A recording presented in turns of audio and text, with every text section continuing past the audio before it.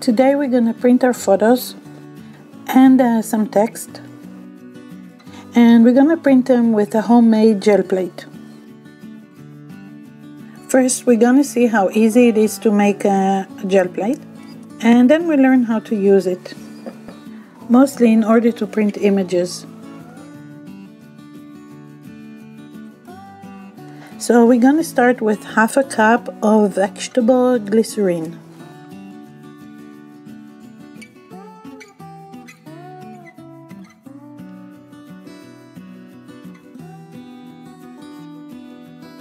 Next we need 28 grams of gelatin, which in this case it's 4 envelopes, and simply mix them in with the glycerin.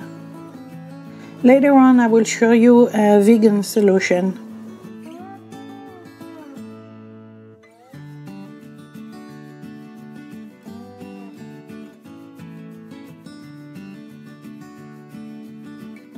Now we're going to add 1 cup of hot water to the mix. And that's pretty much all you need. And we're going to pour our mix into this 8x6 tray.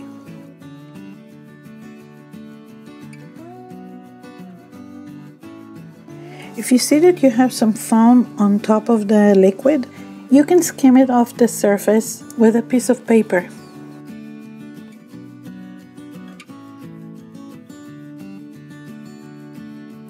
Okay, so now let it set for about 8 hours. And if you're interested in a vegan option, you can use agar instead of the gelatin. So 28 grams of gelatin will equal 2 spoons of agar. And you also need to let it boil over the stove for about 4 minutes. When it's ready, you can release the gel plate from the tray.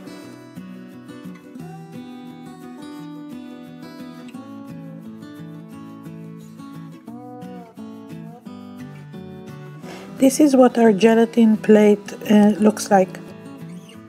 It's quite soft and flexible. And this is the vegan one I made from agar. It's flexible but somewhat firm. I like to press my gel plate down so it sticks to the acrylic and I can use it almost like a stamp. For our first trial of this plate, I'm going to use Mars Black. And I'm going to use a lovely photo from Portugal, which I printed with my laser printer. And I'm going to print it directly into my journal.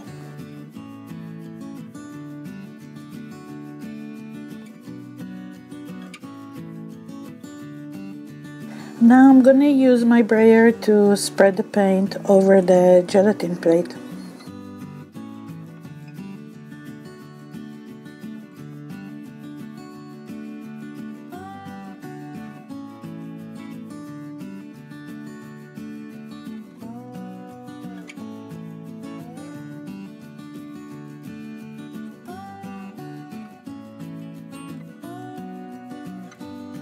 And I'm going to place the plate down onto the photo and apply some pressure with my hands.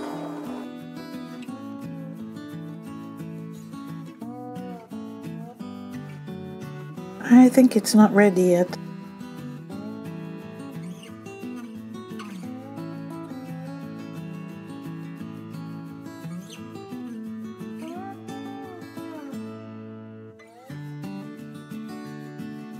Okay, that's much better.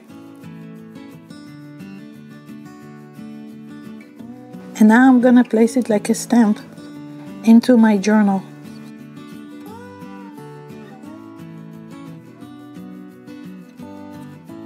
I'm using a clean brayer to apply pressure and help the image transfer onto my journal.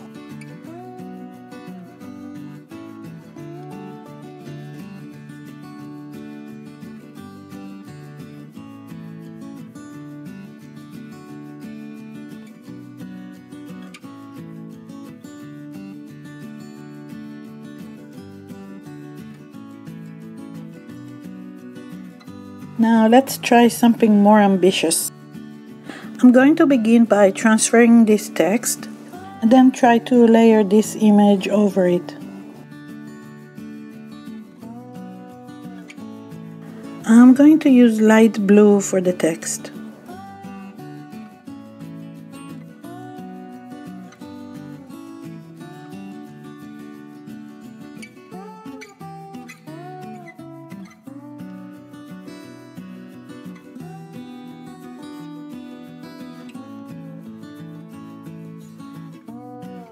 As you can see, I print the text on both sides of the paper, and I do it in order to save on paper.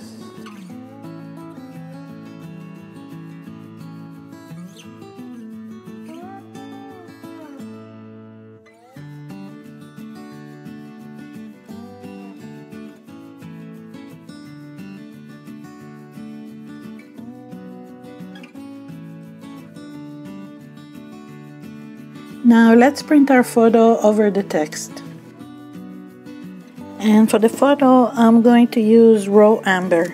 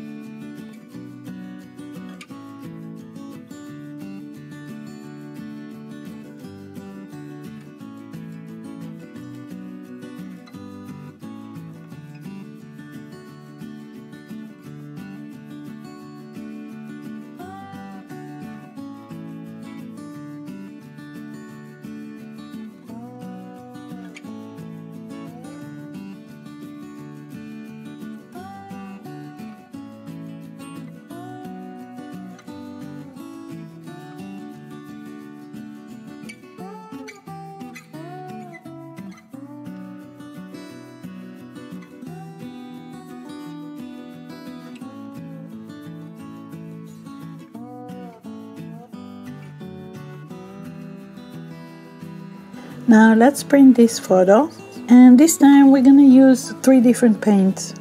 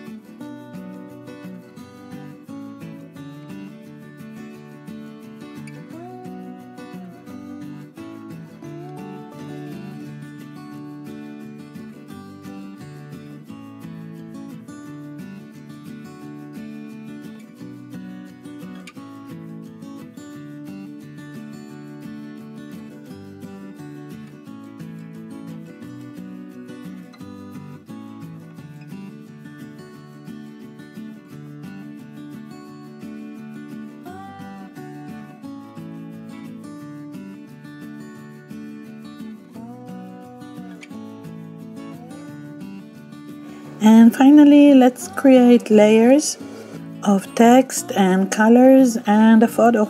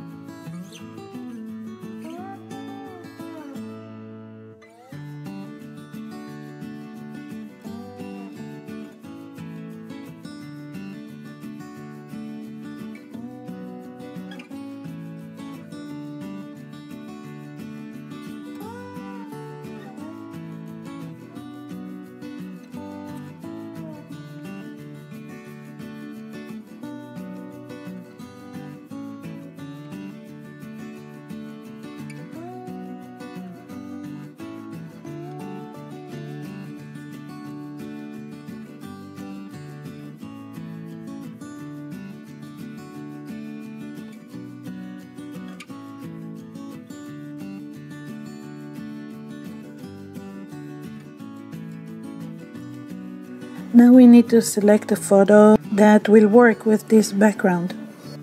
I'm sure these all are gonna look great, but I'm gonna select a tree, so more of the background will show through. And I'm gonna use Mars Black for the photo.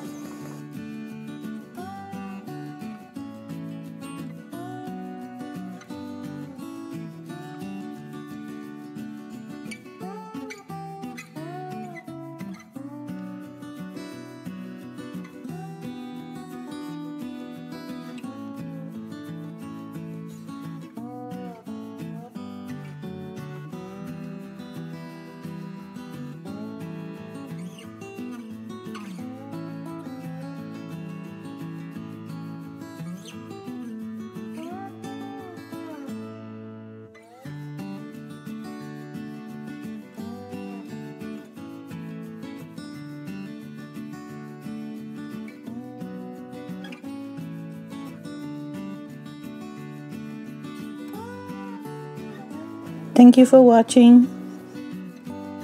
If you're interested in my books and online classes, check out the links below. And as always, don't forget to subscribe.